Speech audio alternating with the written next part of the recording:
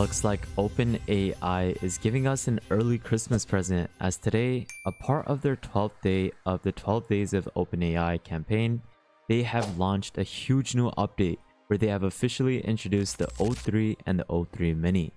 Now, this was super unexpected as they had just recently launched the O1 Pro just a week ago, but this O3 model is absolutely insane, as this new model scores an 87% on the ARC-AGI benchmark. For the people who do not understand what this means, this model achieves the same sort of human performance in most areas, which is just insane. In other words, it's really close to achieving AGI. But let's not get too ahead of ourselves, as there is still a lot of work that needs to be completed to achieve something like AGI. Now, there will be two sets of new models, the O3 and the o3-Mini. As of now, the models aren't available just yet, and the pricing hasn't been fully structured. However, the O3 high-tune model is expected to be priced around $1,000, which is just too pricey. The O3 and the o3-Mini are basically two different distinct reasoning models that are designed to deliver impressive performance across various sorts of tasks, like math, coding, and even complex reasoning. You have adjustable thinking times, where it supports 3 reasoning effort modes to customize response times based on the task's complexity. So you have 3 different criteria. You have the low reasoning effort, which is going to be giving you fast responses for simpler problems. You have the medium reasoning effort, which is based on moderate complexity tasks. And then you have the high reasoning effort, which is where you have longer thinking time for complex challenges. You have a self-evaluation capability with this model, where it can write and execute scripts to evaluate its own performance, showcasing its adaptability, which is why it is performing so well in terms of the ARC-AGI benchmark. There is also improved latency, where there's low reasoning effort mode with near instant response times comparable to even GPT-4 Turbo.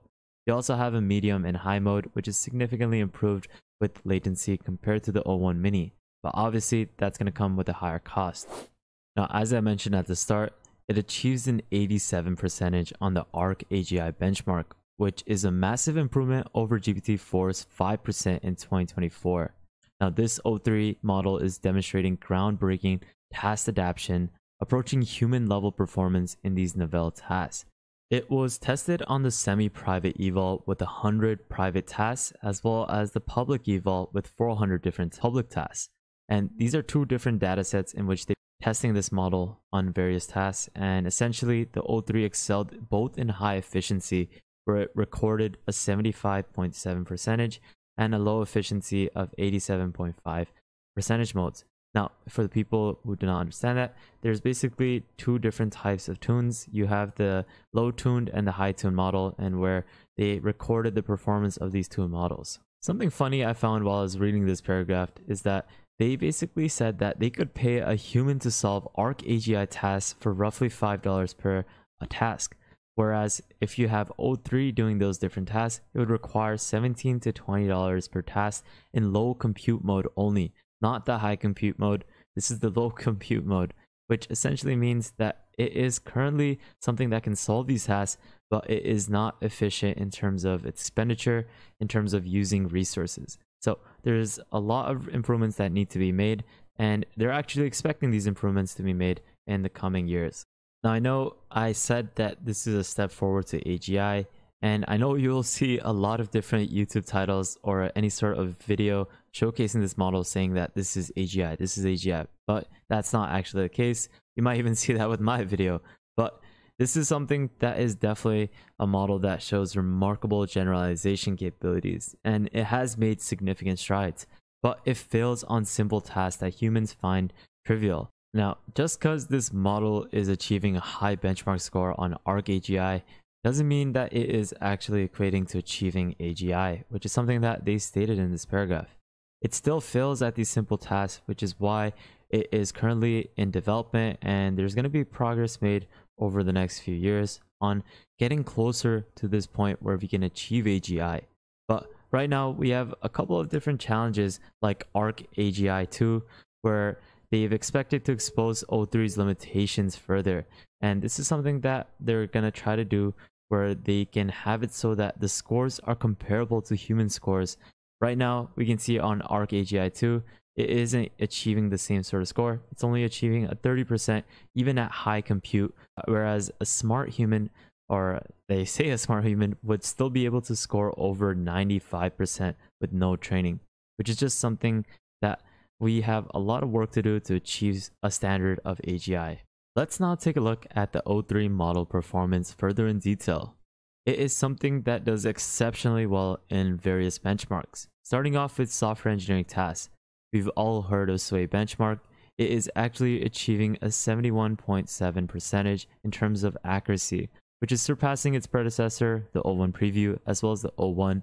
And I know some of you will also say the O1 and the O1 preview failed to even beat Sonnet 3.5. But in this case, we have this new O3 model, which is achieving a 71.7%, where it is even outperforming entry-level programmers. Now, on competitive coding, it scores an ELO rating of 2,727, which is placing it among elite coders with advanced reasoning and coding skills. This is just insane because not many models are capable of even achieving within the top 5,000 scores. Now, in terms of mathematics, it excels on the most challenging mathematic benchmarks, where it showcases significant advancements in problem solving and abstract reasoning. It sets a new standard with all of these different scores, and obviously it's bridging the gap between human level expertise and machine driven efficiency. With the O3 and the o3-Mini, they've added new API features where it introduces key enhancements where it will definitely help a lot of developers. Now, you have function calling features of simplifying integrations and execution with this new O3 model. You have structured outputs where it's going to enable precise and organized data retrieval, where it could be used for better usability. And lastly, you have a new API feature of developer messages that will basically provide tailored interactions for more seamless debugging and collaboration. Now, I want you to take a look at the demo videos that OpenAI had actually posted about the new O3 model. We asked the model to write a script to evaluate itself on this hard GPQA data set from a UI, right, from this code generator and executor created by the model itself in the first place. So I'm testing out o3-Mini High first. And the task is that I'm asking the model to use Python to implement a code generator and executor.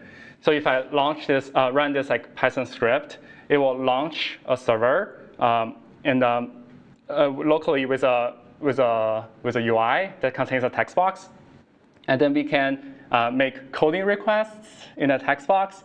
It will send the request to call o3-Mini API, and o3-Mini API will solve the task and return a piece of code, and it will then save the code locally on my desktop, and then open a terminal to execute the code. So if we copy the code and paste it to our server, and then we would like to launch this server. So we should get a text box when you're launching it. Yeah. Okay, great. Oh yeah, I hope so. Yeah. It seems to be launching something. Okay. Oh, great. We have a UI where we can enter some coding prompts and send it in the code UI, or which part is the options, right? And then formulate all the questions and then ask the model to answer it, and then parse the result, and then to grade it. That's actually blazingly fast. Yeah, and it's actually really fast. Oh, it actually returns the results. Okay. It's 61.62%, right? 62%, right? Cool. With a low reasoning effort model, it's actually pretty fast. Then full evaluation in a minute. Now, this is definitely a great model, and it is definitely a step forward to AGI. I really appreciate what OpenAI has been doing in terms of continuously working on improving the AI space even further. I'll leave all the links in the description below, but in essence, this is definitely really impressive as it introduces many different enhancements to the AI space, where you have this new standard in the AI performance space where it's bridging a gap between human level expertise and machine driven efficiency. I'll leave all the links that I use in today's video in the description below. Make sure you follow me on the Patreon as well as my Twitter page. And lastly, make sure you guys subscribe, turn on the notification bell, like this video, and take a look at our previous videos because there's a lot of content that you'll definitely benefit from. But with that thought, guys, have an amazing day, spread positivity, and I'll see you guys fairly shortly. Peace out, fellas.